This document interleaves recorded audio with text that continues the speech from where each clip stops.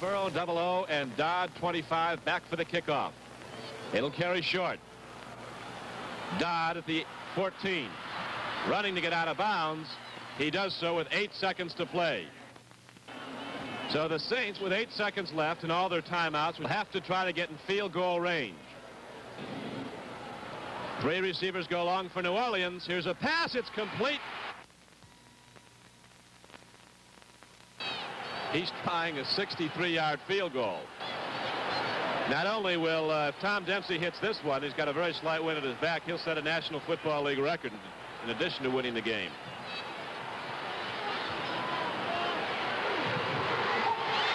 I don't believe this. It's good! I don't believe it! The field goal attempt was good from 63 yards away! It's incredible! Tulane Stadium has gone wild! A 63-yard field goal!